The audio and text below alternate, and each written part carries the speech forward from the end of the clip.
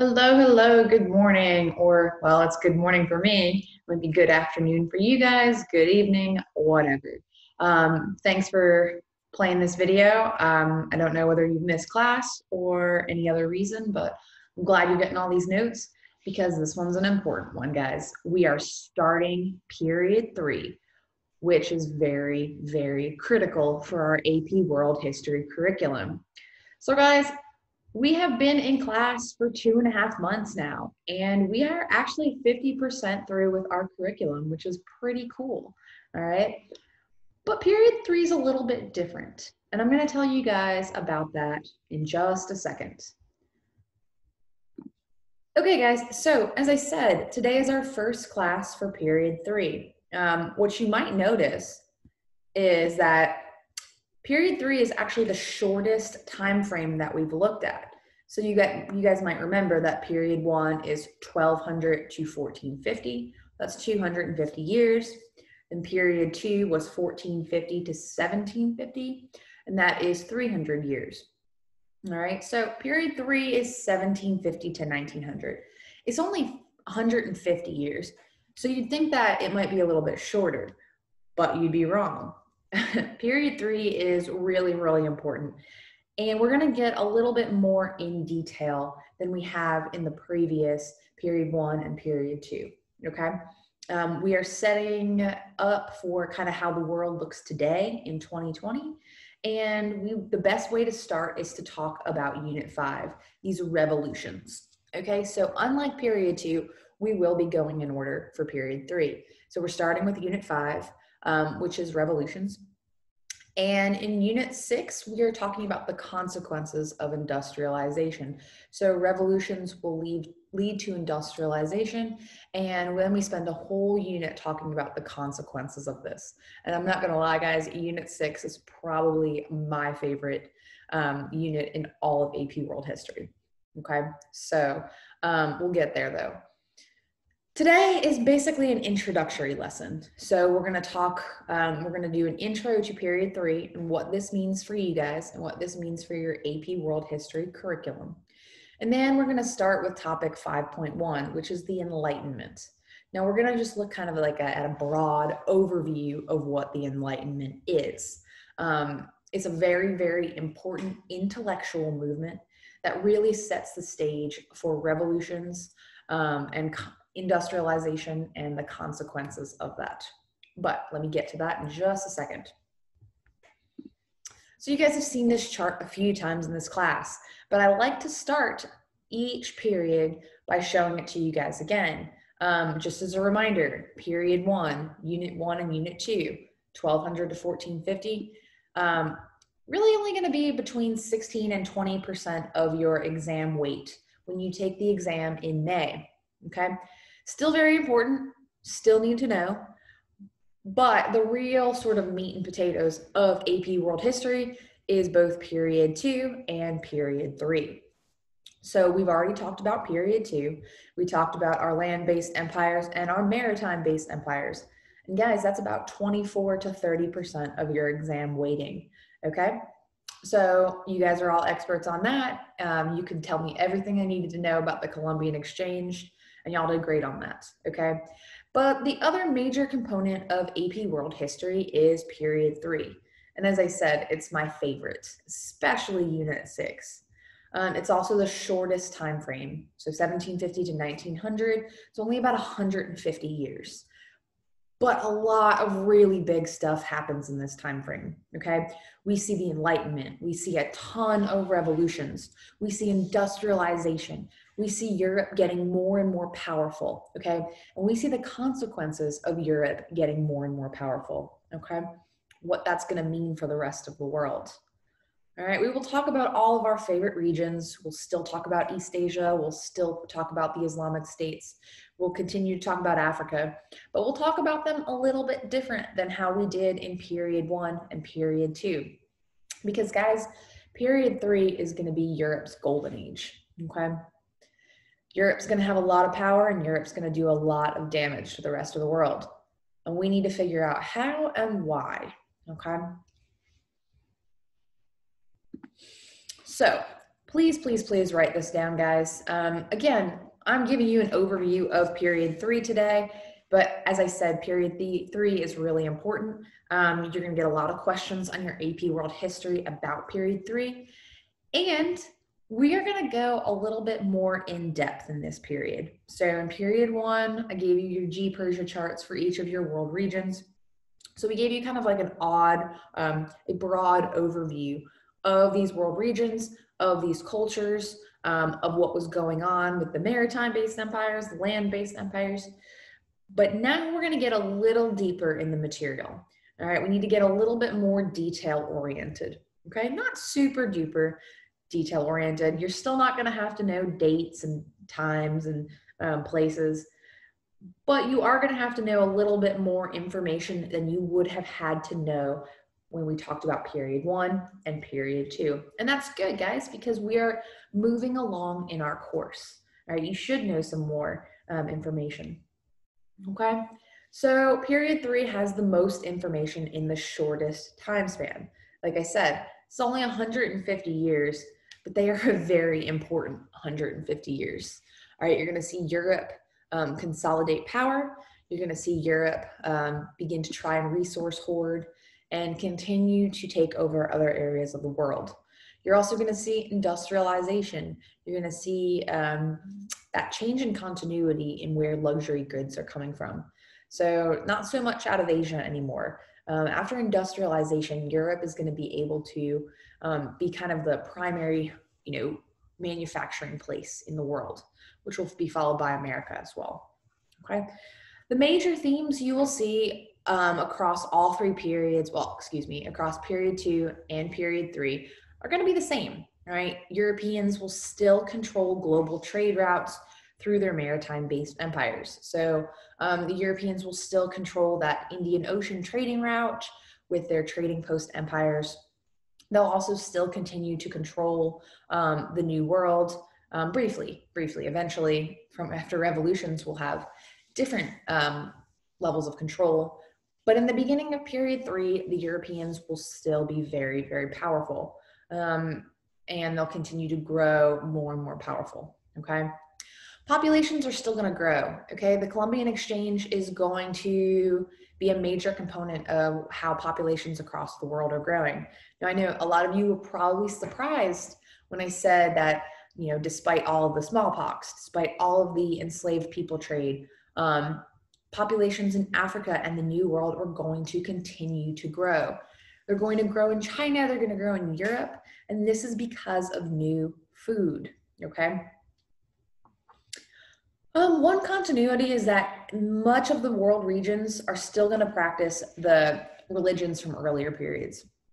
So you're still going to see Christianity is still practiced heavily in Europe. Hinduism will be practiced in South Asia. Islam will be practiced in the Middle East. China will still practice Confucianism and Taoism. So you will see this kind of continuity in religions, but you'll also start to see some more and more global religions. So as we said in period 2, Christianity is the world's first truly global religion, and that will stay the same in period 3. Okay, so we're going to talk a lot more about change and continuity, that historical thinking skill that you guys all love. So keep this in mind for when you write your LEQs and your DBQs. Because remember, you need to know those historical thinking skills. So similarity and difference, change and continuity, and cause and effect. And so keep these 3 in mind as we discuss the difference between period 2 and period 3. Okay, guys, so this is just sort of an overview of what we'll be talking about in period 3. It will be the first time that we talk about the United States of America, okay? In period 2, we just briefly talked about them as a colony of Great Britain. I think our next class, we're gonna be talking about the American Revolution, okay? We'll also be talking about more components of the British Empire. So Canada, parts of Africa, Oceania, and eventually India, which is a sad story to tell. All right, we'll be talking about Russia this time as well. That will be a new revolution we'll talk about towards the end of period 3. We'll still be talking about Qing China and the Tokugawa shogunate in Japan. All right, the Dutch Empire in Indonesia, which we've talked about before, the French Empire in Africa, and other areas, okay? We'll be talking about some new players as well, all right? We'll be talking about the Congo, which we talked about as a slave holding region. They eventually become a colony of a tiny little European state called Belgium. So we'll be talking about them as well, okay? So all of these people down here, they will become part of our AP World History story. So I wanted to show you this map just as kind of an introduction to what we will be discussing in period 3. Okay, so we are talking about the first topic in Unit 5, and that is called the Enlightenment. Before we can get to the Enlightenment, we need to talk about political revolutions. So what is a political revolution? Guys, it is kind of obvious. It's when we overthrow a political system. So we haven't really seen any revolutions up to this point in class. We've seen kind of something similar. So when we talked about China, we said that the dynasties, when they lost the mandate of heaven, they were overthrown. And that's true. It is kind of a political revolution, but it's more of a social revolution. So a political revolution is a little bit different. So what you're going to see in period 3 is that not just one area of the world, but multiple areas of the world are going to actively start to try to change their systems, okay? They're not going to be happy with the political systems. They're not going to be happy with absolutism or mercantilism. They're not going to be happy with the way that mother countries are ruling over them, and they are going to uprise against them. So they will be actively trying to change the political, economic, and social systems. So again, the political system, kind of like absolute monarchies, economic system like mercantilism, and social systems like feudalism. So keep these 3 things in mind, because political revolutions will usually be based on political, economic, or social systems. And the truth is, guys, these revolutions that we look at in this class often tend to get violent, okay? Blood in the streets, heads being chopped off, violent, okay? So this is going to be a little bit different than what we've talked about. We really haven't talked about any sort of violent revolutions. Right? We've talked about dynasties getting overthrown, but we haven't talked about emperors getting their heads chopped off in the street, okay? Eventually, people are going to get to the point where they just can't handle it anymore. And the only way to overcome this is through violent ending. So all of this is going to start in Europe, okay? So remember, period 1 Europe, sad, fragmented, dark ages. Period 2, they're going to get more and more powerful. And in period 3, they're going to be much more powerful. But people are going to be a little fed up with the way that the governments are run, okay? And Europeans will start to challenge their own government systems. And all of these revolutions are going to owe their start in something called the Enlightenment, okay? So what is the Enlightenment? Essentially, it's an intellectual movement, okay? All of a sudden, people are getting around and talking about what's good in society and what's bad in society. They're going to coffee shops and they're sitting around discussing with their fellows about trying to understand the traditional relationships between government and people and social structures and people. Okay, they're starting to question the way their societies are built. Okay, so essentially that is what the Enlightenment is. People are just educated enough now that they're beginning to have these critical thinking skills. They're starting to wonder, hey, is this really the best way we can have a government? Is this really the best way to offer, equality and justice to people? Okay, and essentially they're going to question whether or not absolutism or powerful monarchies should be the ones in charge. Okay, so they're also going to develop new political ideas. So before this, remember, Europe is operating under a system of feudalism. So you had your classic social hierarchy where you had the king at the top, the lords, and the peasants or the serfs at the bottom. Okay, now people are starting to question this. Is this really right? Is this a fair system? Should you be stuck in this cycle of being a serf just because your parents were? All right, you can never really overcome this system. So people are starting to question individual rights. All right, do you have a right to your own education? Do you have a right to freedom of speech? Do you have a right to vote? Okay, and they're starting to talk about natural rights. So a natural right is essentially something that is a right that is ordained within you. Okay, it's something that you are given naturally from whatever God you believe in. Okay, and they're also talking about something called the social contract. And we will talk about this in just a second. It's a very interesting concept. But I wanted to explain to you the pictures. So on the pictures on this slide are really interesting. I went to Google to type in Enlightenment. Every picture that I came up with looked kind of like this. So a bunch of men kind of sitting around talking. And I know that it might not seem that important. You know, you guys go to coffee shops all the time and you talk about how difficult AP World is, or you talk about how difficult geometry is. But that is what the Enlightenment essentially is. It's this time where men, usually in the middle class or upper class, are starting to get together and they're starting to talk about their ideas. And they're starting to talking about what they could do to make society better, okay? To make things more equitable, okay? Now, let me be clear. These people right here in this painting, they are not serfs. They are not peasants. The Enlightenment doesn't begin at the very bottom. It kind of begins at the very top. So make sure you understand this. So let's talk about this social contract. All right, it's very, very important, and I really, really like this picture. So I would write it down if I were you guys. So the social contract theory, it is a theory, and it's a little bit nebulous actually. It's not concrete in the slightest. So it's this idea that power is given by individuals to the state. So this is the very opposite of absolutism. So you guys probably remember from a week or two ago when I told you about absolutism, which is basically that divine right of kings. So if you are the king of France, it is because God has chosen you to be the king of France. All right, you have that divine right ordained to you by God. Okay, well, the social contract theory rejects that.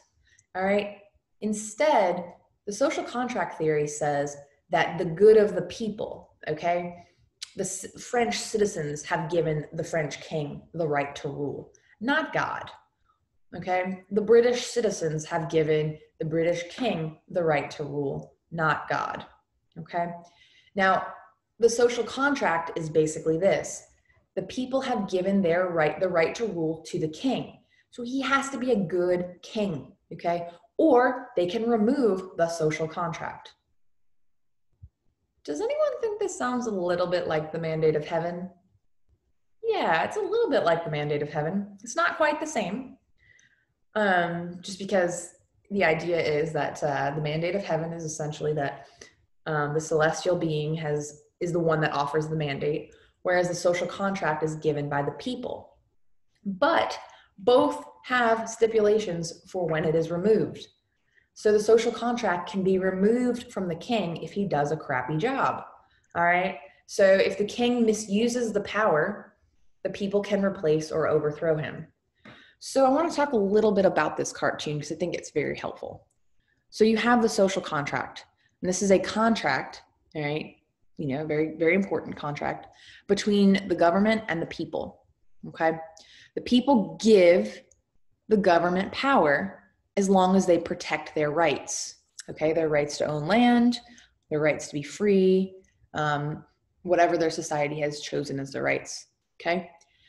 But the problem is, guys, is if the government misuses its power, if it overtaxes people, right, or if it's not good, lots of tragedy, a lot of bad things happen, the people can replace or overthrow the government. So this is not the divine theory, okay? Only in divine right theory, only God could replace the king at that point, okay?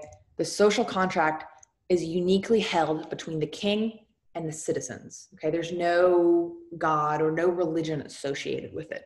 Okay, so let's talk a little bit more about this Enlightenment. I keep talking about rights, guys. Now, everything we've learned up till now has not even talked about rights. If you're born a serf, you will die a serf. If you're born a peasant, you will die a peasant. Okay, all of a sudden, the Enlightenment, all of these people getting together to talk about things, about bettering society, and all of a sudden people are starting to talk about these idea of rights. Now, you guys, as Americans in 2020, you know about rights, all right? You have the right of free speech. You have the right of freedom of religion, all right? Freedom to petition, freedom to gather, okay? You know, you have the right to own a firearm, all right? You have tons of rights. But before the Enlightenment, no one has any rights. Okay, there's no sort of codified rights written down on a document somewhere explaining to people what they can and cannot do. At this point, or prior to the Enlightenment, it's really just all up to the king to decide what his subjects can and cannot do. But Enlightenment philosophers, so again, those men in the coffee shops, they're going to attempt to do the following. They're going to try to increase rights, all right? They're going to try to expand suffrage. So you guys probably know that suffrage is the right to vote. And I know it's kind of a funny word. So if you ever, the easiest way to remember it is suffering is the right to vote. They're also going to try to end slavery, all right? You guys might have heard the word abolition. So the Enlightenment will start to question the institution of slavery. And eventually this will lead to the end of slavery, okay?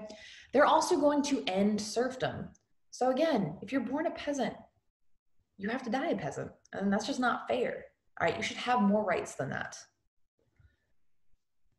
So guys, one example of an Enlightenment document is the United States Constitution. And we're going to talk lots about that in next class.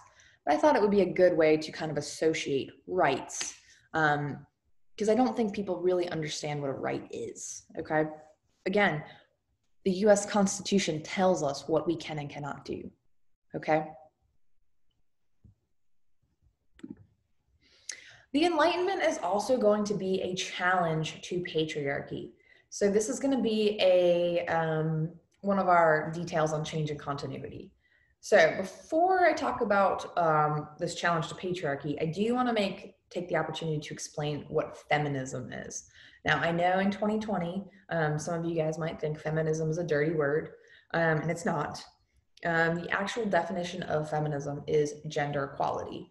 It's not women are better than men or women should have more rights than men. It's not what feminism is. Feminism simply asks for gender equality. So all the rights that men have, women should have equal rights, okay?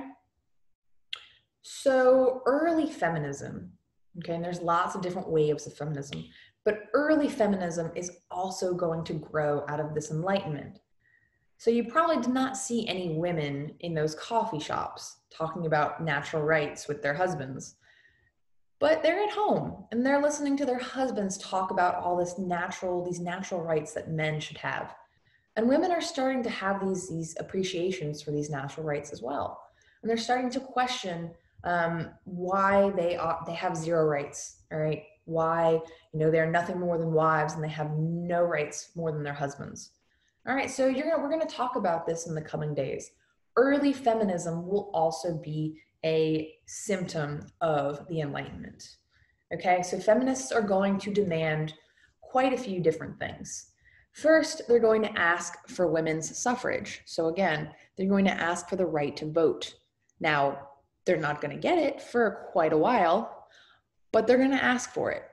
And just the fact that they're asking for it or they're trying to get women's suffrage is going to be a challenge to patriarchy. So remember, guys, patriarchy is that rule, the men rule, okay? And the fact that women are now suddenly kind of overstepping their gender roles, coming outside of the house, outside of their role as a mother, a wife and mother, to ask for the right to vote is a challenge to patriarchy itself. Okay. They're also going to challenge gender-based hierarchies. So remember the gender-based hierarchy: men at the top. Men are usually the breadwinners who work hard to feed and take care of their family, and women don't have the rights. They're usually wives and mothers and nothing more. Well, they're going to challenge this. Okay. And we're going to talk more about this soon. So we need to talk about something called the cycles of revolution. So in this class, we are going to talk about 4 different revolutions. Okay, we'll talk about the American Revolution, the French Revolution, the Haitian Revolution, and the Latin American revolutions. But one thing you need to know about them is that except for one, okay, 3 out of 4 go through this thing called the cycles of revolution. And essentially they all have the same cycle, okay? Now, the Enlightenment is a good thing, no doubt, but the revolutions they lead to are not always good, okay? Or they start off good, but then they tend to get very violent and very ugly. So when we talk about cycles of revolution, we're talking about an 8-step process, and you see this process over and over again, except for one of the revolutions, okay? That will be the American Revolution, which we'll talk about shortly. So step 1, let's think about those pictures of those coffee shops again, all right? Educated, wealthy elites and upper middle class people want increased political power. So they're sitting around in coffee shops and they're discussing natural rights, all right? They're challenging that absolutism. They're questioning whether or not God has ordained a king, and they're coming up with the social contract theory. They're talking about the kinds of power that they should have as citizens, all right? And it's kind of a privilege in many ways. It's upper middle class, like white men, who decide that they should have this privilege to challenge the way that the country is ruled, okay? Let me be clear that these coffee shop discussions about the Enlightenment, they're not interested in radical social or economic reforms. They're not interested in equality for serfs. They're not interested in completely changing the mercantilist society. Okay, they're only interested in gaining a little bit of more political power for themselves. Okay, but guys, there's really not enough of them to do any serious damage. Okay, so what happens in step 2 is that these educated, wealthy elites are going to have to team up with the lower classes in order to effect meaningful change. So they don't have the power on their own to overthrow the monarchy. So instead, they're going to have to ask for help from the lower classes, the serfs, poor people, all right? A much higher percentage of the population. Now, they will promise these lower classes genuine social and economic reform in order for their assistance. So they will promise them equality. They will promise an end to the serf system, okay? Most of it just being promises, but they will need the lower classes to effect a meaningful revolution, okay? So step 3, the middle class, the upper middle class and the upper class men will, they'll team up with these lower classes and they will work together to get a leader overthrown. So in France, the upper class men will work with the lower classes in society to execute the French king. Louis XVI will have his head chopped off, okay? This will happen all over the American Revolution, guys. Even though the leader, King George, does not get his head chopped off, the leader will be overthrown, okay? The upper classes of the Americas will team up with the lower classes, all right? They will promise them no taxation without representation. And once these two are on the same team, they will overthrow King George over in England, who really can't do anything about it because he's an ocean away, okay? So guys, step 4. After this revolution happens,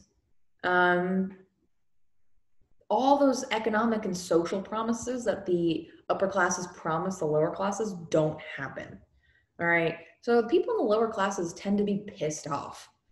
And so what they're going to do is they're going to turn on the leadership. So the king of France is killed, all right? And these upper class men are going to take over and try to rule. But they did not, all the promises they made to the lower class for equality, all right, for social equality and economic reform, they don't go through, all right? It was all just a promise that was a joke. So on step 4, the lower classes are going to rise up and they're going to turn on this new leadership. And it's going to get ugly, okay? Step 5, very, very ugly. Lower classes are going to seize power.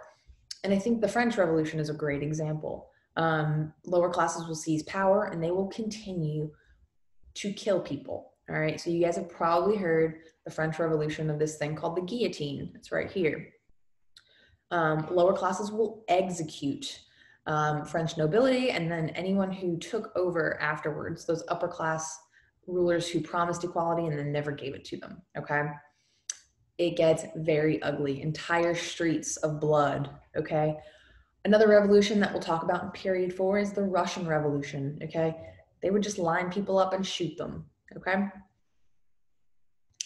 Different leaders are going to be backed by different groups and it's going to be very, very ugly. So guys, in step 6, these lower classes turn on each other as well, okay? These lower class groups will try to have their own sort of leaders and they will turn on each other and there will be more and more violence. And in step 6, guys, this is probably the most radical and dangerous phase.